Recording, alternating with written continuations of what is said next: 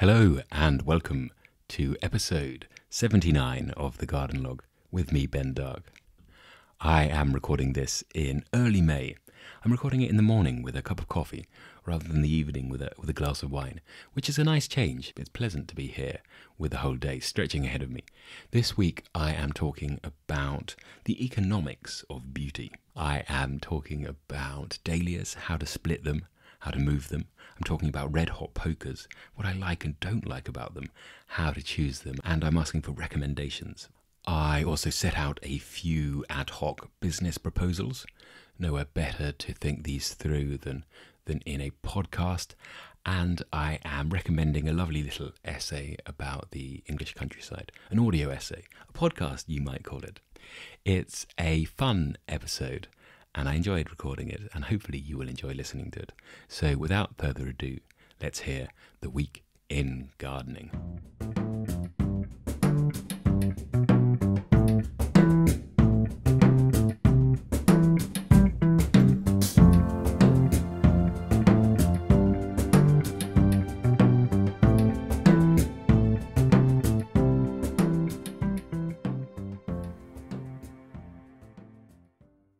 Hello and welcome to the Week in Gardening. This is the story of a series of hot days in early May 2020, recounted at the end of a series of colder days in mid-May 2020. For these reasons, the tone might be that of the wise old narrator in a classic novel's framing device, recounting the sins and folly of his impetuous youth. For I am talking about tender plants. Most of Monday was spent putting out tender plants for the frost to feed on over the last few days. Hopefully they have survived. I'm recording this on the Thursday. And I think we had a pretty heavy frost last night. I'm waking up to all sorts of horrified gardeners' reports of potatoes collapsed, limp and lifeless on the soil. I am more concerned about newly put out dahlias. We will have to wait until episode 80 of the Garden Log to see if they survived. But until then, let's get on and talk about what I was up to on Monday. Monday was a real rush forward day. The garden was over that incredibly tender new stage of early spring. Were it a little foal born fresh each year, it would not be staggering and falling over and splaying its legs out anymore. It is maturing into a fine young stallion. You know what it's doing and where it's going. It is more vigorous. It has unfurling tree ferns. At last. They are always a source of great excitement and worry. It's a huge temptation all winter long to go and poke around in the crowns and see if those magnificent monkey tails are there. Are they soft? Are they rotten? You have to resist so hard to just say, I'll just scratch. I'll give them a little scratch with my thumbnail and see if it's green under there. And then of course you do, and of course it's green. And then you have this horrendous scar on the back of your monkey tail forever. It's very hard. It's an exercise in self-control, the equivalent of not checking on a cake halfway through its baking process. Anyway, they're now unfurling. They're at that fantastic giant squid glued to giant cigar tube stage. I always associate the tree fern with underwater things. I think it's because it's so odd and other and so alien to the English garden. And to me, I associate that with the creatures of the deep, the unexplored depths. And I think when tree ferns are out and in full bloom, they look like some magnificent feather-leaved coral, something that you could brush past and they would retract those leaves straight back into their trunk. But at this stage, they remind me, with the tentacles half unfurled, of that little ammonite fossil relative. There's the ammonite, they look like a nautiloid, that little spiral of shell with a Cthulhu tentacled head poking out of the end. There is a version in the fossil record of those with a straight trunk and little tentacled head at the end. And that's what the tree ferns remind me of at the moment. It's very exciting to see, and some of them have upwards of 20 ferns unfurling, the ones at the front in the most sunlight. I'm increasingly realising that it is a myth that tree ferns need to be in the shade, particularly here in our weak and wimpy English sunshine. I think they like quite a bit of sun. The best ones I see certainly are not lurking at the back of some canopied space. They are at the front or in the middle of a good border with lots of stuff around them. We have tree ferns regressing backwards from sunlit at the first to deep and dark under the canopy at the back. And I can notice the difference in the last 3 years. The ones at the back are growing smaller fronds. They're doing that awful English tree fern trick of shrinking at the top until it looks like you have just screwed a regular woodland fern onto a tree stump. Hopefully we can manage them with feed and love and care, but at some stage I think they might have to be picked up and marched towards the light. Anyway, after fiddling around with the tree ferns and looking at all of that stuff, I replaced one of the temporary semi-bedding beds. This is an island bed, a very strange island bed. It is an island bed because it was created around the trunks of 2 big old larch trees. And the larch trees are the 2 ends of this bed.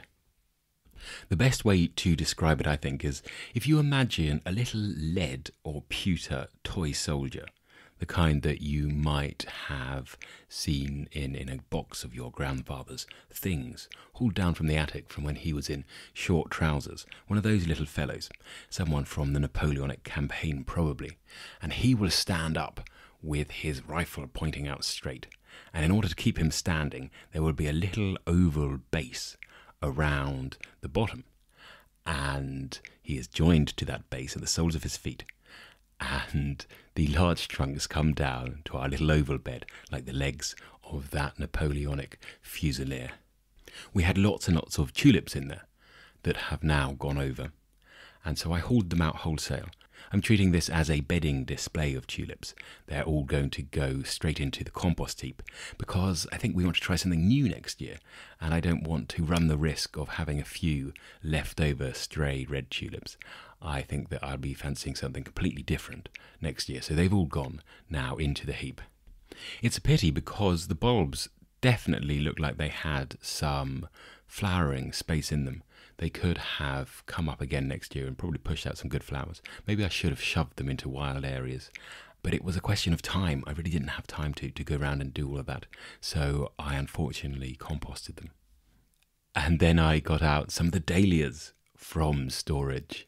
I wince as I say it. Had I only known how cold this week was going to be, I would not have done so.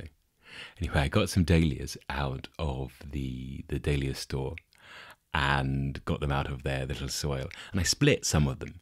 You split dahlias, well I split dahlias, certainly, in the springtime, because it causes an open wound. And really, one doesn't want to put it away for the winter with an open wound exposed to the soil.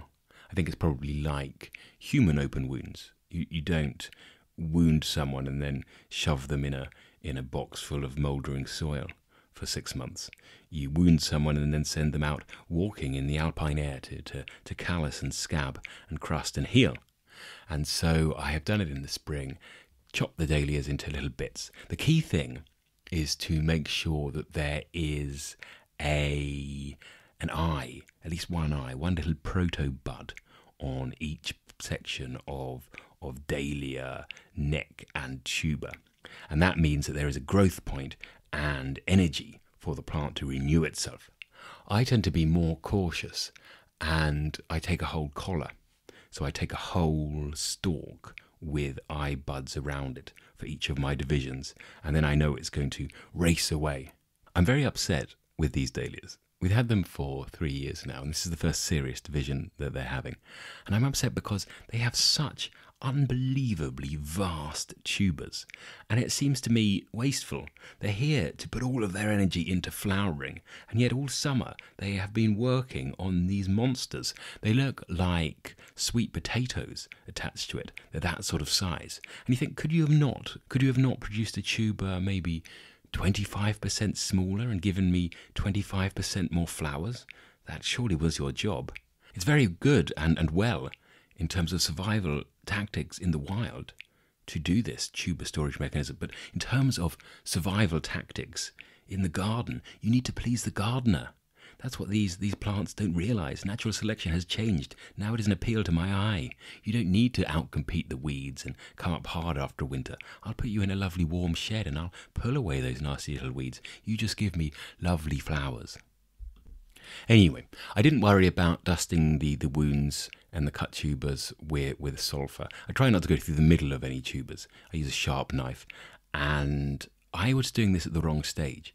It's much easier to do this when you haven't got dahlias in growth. There's about 1.5 inches of growth and proto-leaf coming out onto these dahlias, which means I can't really turn them upside down on a hard surface and really peer between the roots and find the best place for my cut, because I'll break that new foliage.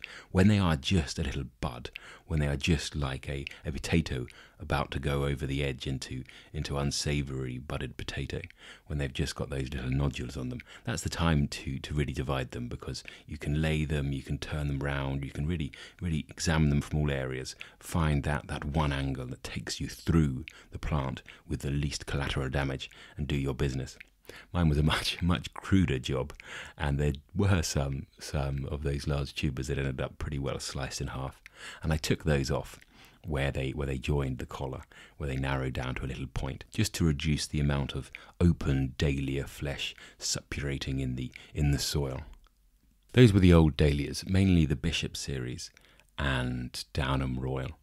Downham Royal is the very good, very green-leafed pom-pom purple dahlia, and the Bishop series will be familiar to anyone who has an acquaintance with dahlias. It's a dark foliage, single-flowered dahlia. It was the gateway to dahlias coming back into fashion, really. It was suddenly rediscovered by those flower enthusiasts who found dahlias overbred, by people who discover that actually these flowers are quite sensible. These flowers don't look like something I would find in my grandmother's bathtub. They look like nice, open, sunny, simple pieces of nature brought back into my garden. And suddenly they started springing up 10 or 12 years ago. I remember seeing them in Fulham Palace in 2008, which is appropriate because Fulham Palace has been historically full of bishops, and now it had dahlias named after the bishops growing in there. Anyway, those dahlias were the harbingers of the dahlia renaissance, and I, like many, was resistant to the other dahlias at first. But now I am an addict, and I have reached the point where I think, well, I'm growing dahlias, but why do I want my dahlias to apologise for anything? I almost want something utterly overbred, ridiculous and fun. So we've been adding to those dahlias with some more vast and over-the-top dahlias. We're adding one called Glory van Noordwijk, which is vast dinner plate-sized dahlia, 1/2 foot across. It has a rich orange centre that fades into yellow as it gets away from the point at which it unfurls. It looks like grenadine folding into a tequila sunrise, and it has that sort of aura of classiness as well. And the other dahlia, is similar colouring, is David Howard, which is a rotund, sort of semi-pom-pom apricot coloured dahlia with a red centre where the petals are unfolding.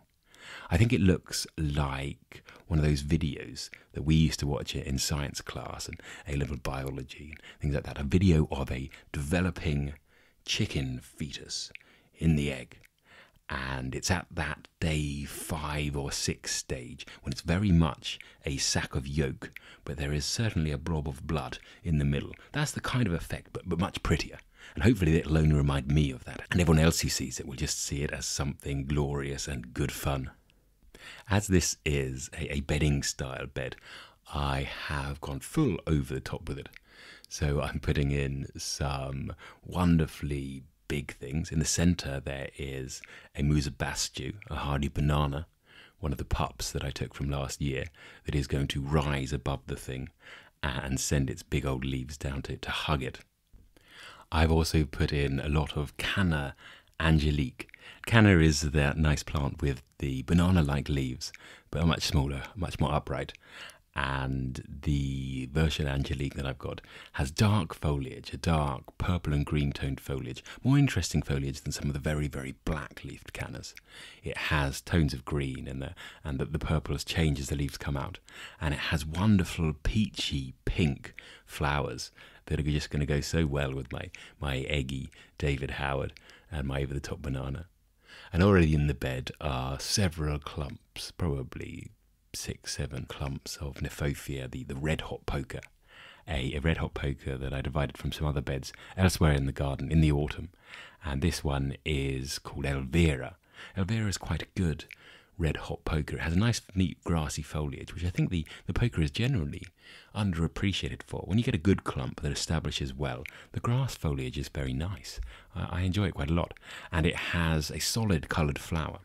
It has a flower that is entirely orange all the way up. It has a more of a classy feel to it. It's the red hot poker equivalent of the Bishop series of dahlias. And for a similar reason, I think that I am starting to go off it. I think that, again, we want something more ridiculous. Some of those real classic two-tone red hot pokers that look like they have a big bright rocket nose cone at the front and this little yellow afterburner thing below. I think that this bed needs to be really, really over the top. Having said which, my favourite stage of the red hot poker life is that stage just before the flowers truly open, when they're coming up and they're a big triangle wedge with no fully opened flowers yet. They have that wonderful potential energy about them. There is so much yet to come, and they are unspoiled and pristine. Anyone who's seen one of the red hot pokers flowering for a whole summer will know that they flower in a fairly interesting way, almost from the bottom up. They flower like a flame travelling along a sparkler.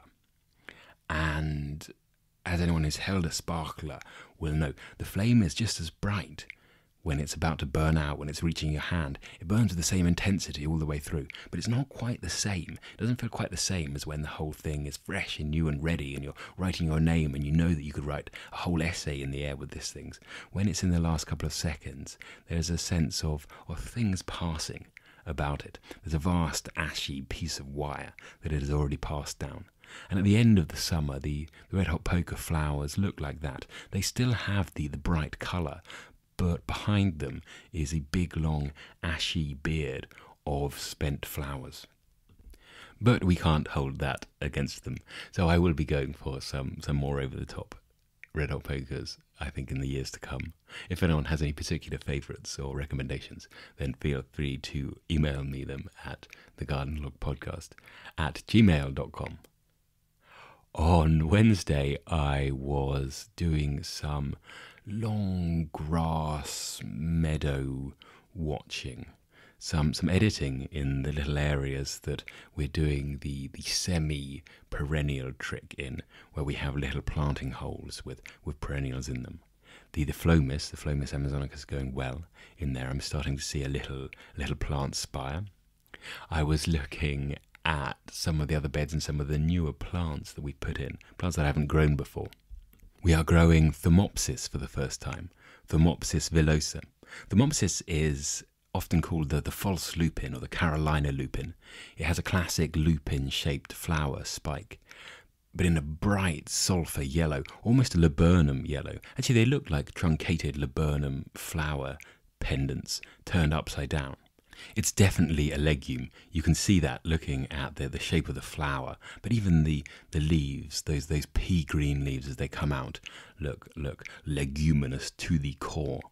I was very excited when we found this because I had looked at pictures of it and thought about getting it for a while, and then we went out to a nursery and found it in little square 9 centimetre pots. And the best thing about finding it in these pots was that it was just coming into new growth, and all of the new growth was right at the edges of these pots, right in the corners, thrust up against the plastic, which tells you that this is a vigorous spreader of the plant. It tells you that it has sent as much of itself as it can sideways until it has hit the wall, where it has run straight up them like a gecko and come up.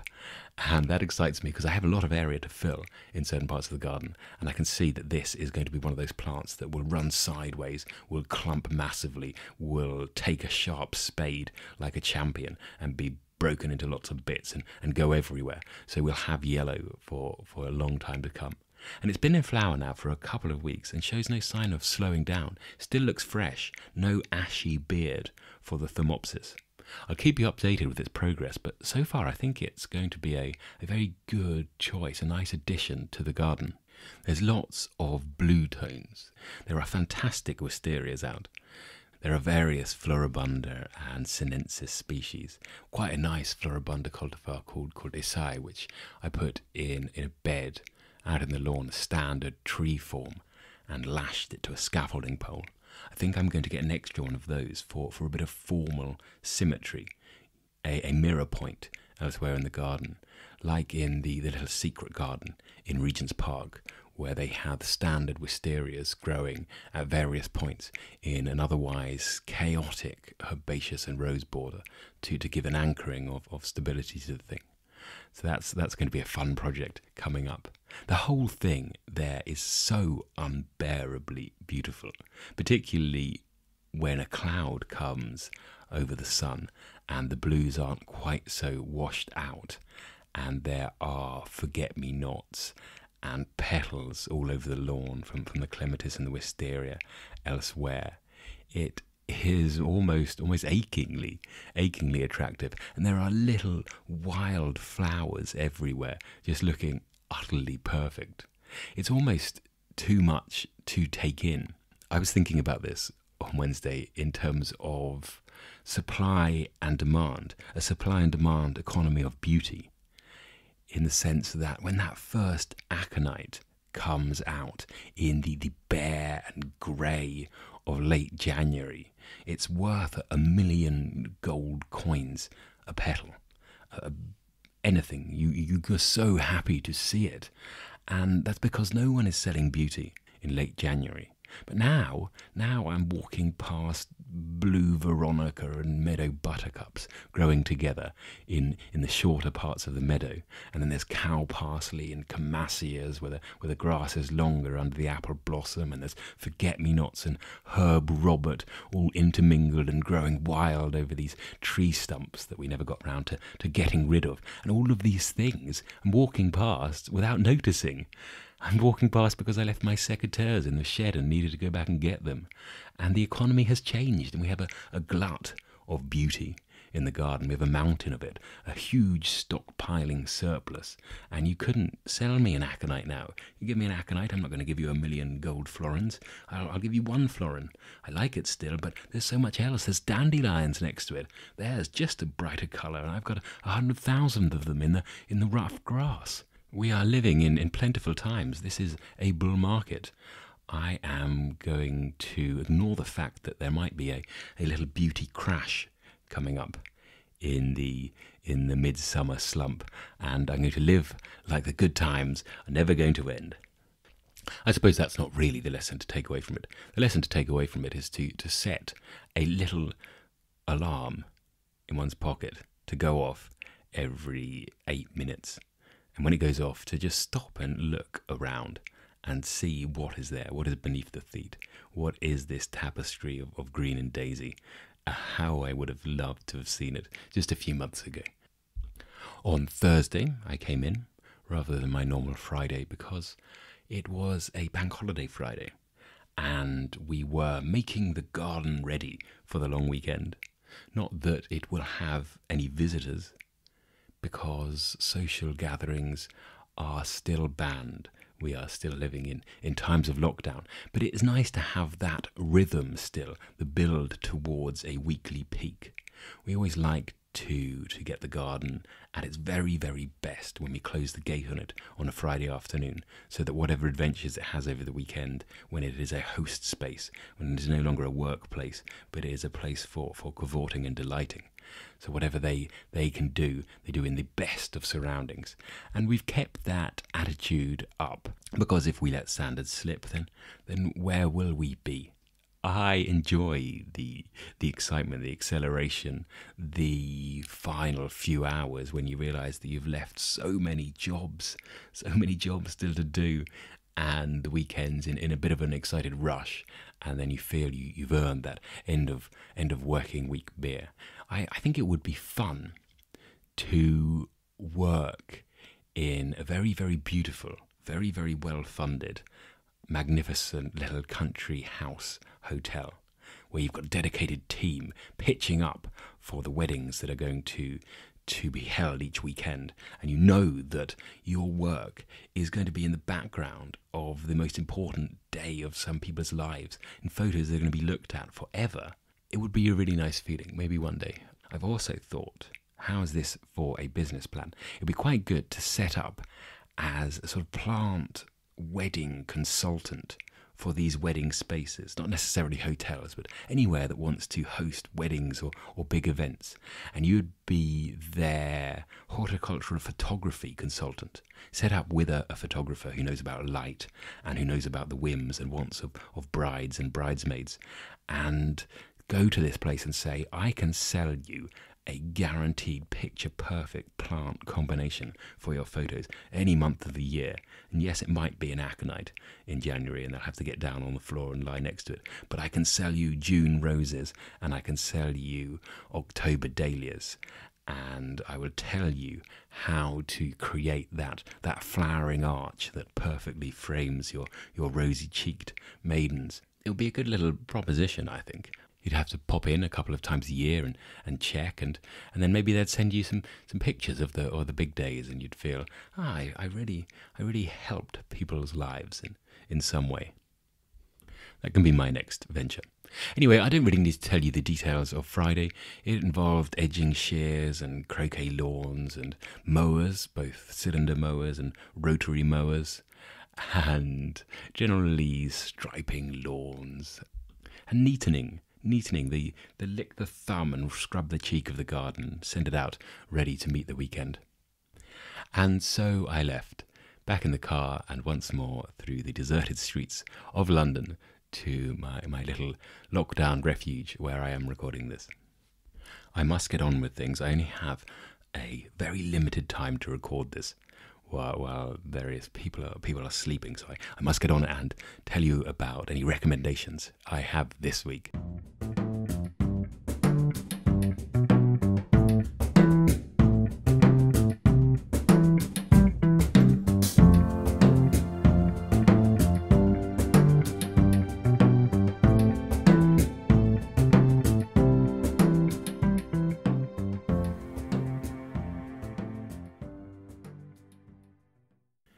My recommendation this week is for a podcast, a very, very short podcast, only 13 minutes long, so you've all got the time for that.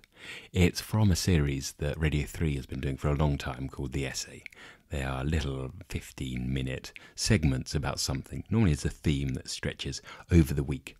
And last week, the recommendations were about places of sanctuary, places where writers go to escape. And some of them aren't very good. But one of them is fantastic. It's by Alan Hollinghurst, the writer, who has written some of my favourite books. He writes brilliantly about London, about the streets of London and plants and parks particularly. The things that go on in the parks are of a unique character as well. But he is writing about a series of walks done from the Somerset house in which his parents moved to on retirement, in which he largely grew up. And he's writing about how they change as his parents grow older and his mother becomes a widow, and what they mean to him and what they meant to her. And it's a wonderful piece of writing about the English countryside and about finding one's place within it, and about discovering new places within a landscape that one holds as utterly familiar. So I really recommend that. That's The Essay from Radio 3 and the Alan Hollinghurst episode particularly. Nothing else to recommend. A little thank you. Last week I mentioned that I had set up an account where I could be bought a coffee for people who wanted to say thank you for an episode of the podcast. And I would like to say a huge, huge thank you to Anna, to John and to Jonathan, and to the 3 anonymous people who bought me a coffee. You have paid for June's hosting of the podcast completely, which is magnificent. So thank you very much for that. If anyone wants to tip a coin into the hat for July, then they can go to ko-fi.com. That's ko-fi.com/Bendarg. I'm going to try and get an episode out next week as well, so look out for that, because I think that a lot of people will want to hear about how those poor, tender dahlias, so wounded and thrust back into the soil, have been faring. But until then, I hope that everyone is as safe and as sane as is possible. I hope that if you have a garden, you manage to get out into it a little bit. You don't need to do any gardening necessarily, just wander around and look at that beauty glut. Or take a walk around the streets. I'm really enjoying this new chalking the name of wildflowers on the road. There's a little house down by me that's chalked all of the wildflowers growing around the wall. And it's a nice way to stop and think about the things that surround us once more. It's also very nice to be reminded of the absurdity of the names of English wildflowers. I wonder if they've got the correct names, because wildflowers have vastly different names all over the country. I hope they're using a proper Cockney glossary for our South London weeds, and that we're not getting some sort of Hebridean variety of wildflowers. If not, I shall knock on the door and demand to speak to their misguided young botanists. Anyway, it's been wonderful speaking to you this week, and I will do so again shortly. Thank you very much, and goodbye.